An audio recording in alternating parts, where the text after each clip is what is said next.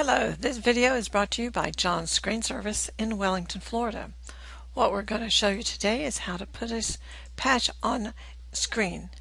You can put a patch on whether or not it's a door screen, a window screen, or pool, patio, porches. You can see right here is a porch, and you can put it on a screen enclosure on any place on it, whether it's on the top or the side.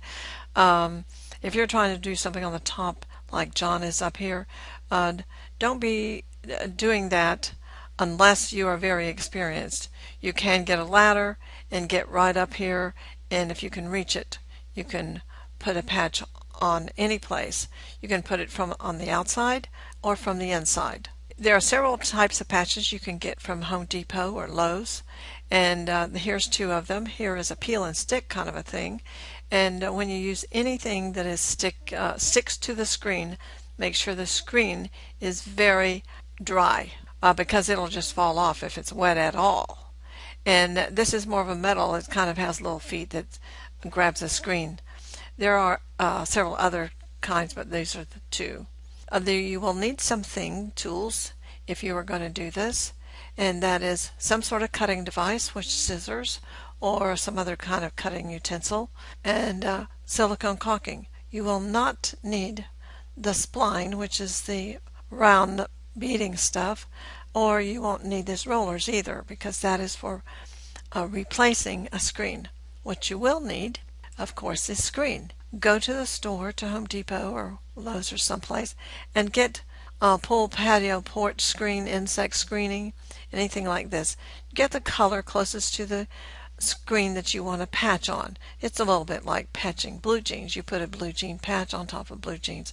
That's what you want to get. There are several shades of the black, and there's gray color also. So if you have gray windows, screen in the windows, then you use the gray color. You'll also need clear silicone caulking. You can get it in these little tiny tubes. They cost about $2 each. You don't want a big tube because it doesn't really take much. You want clear because black or white or any of those colors will show up a lot more.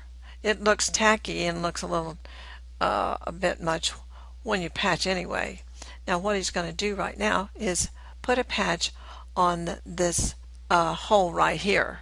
This is a laminated screen, which is the reason why it's sort of peeling, and I'll show you that in a minute. You clean this up if this is kind of screen. For practical purposes, any kind of fiberglass screen, the patching is all the same. The process is all the same. This is this screen that's laid out on the grass, and John's cutting it with some sort of cutting device.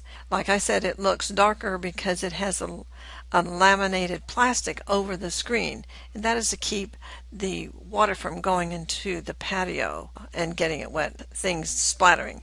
Now what he does next is cuts the little patch, and now he puts that silicone caulking all around the edges. Now this looks white, but it really isn't when it dries. It's sort of a clear color, almost like a paste looking.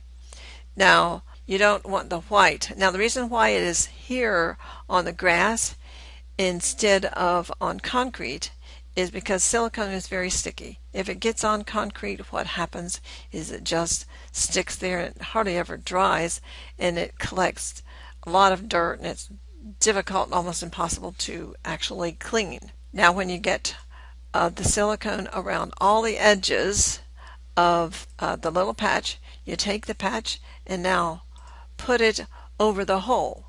You see it's over these two holes here, and you just kind of press it on there. Some of the little glue-like stuff, caulking, will come out around the edges. Don't do that with your fingers because it's really sticky, but get some sort of like paper towel or old rag or something, and it'll dry. It takes a little while to dry. It doesn't dry instantly, and so that is how easy it is to do a patch, whether it is on your screen enclosure.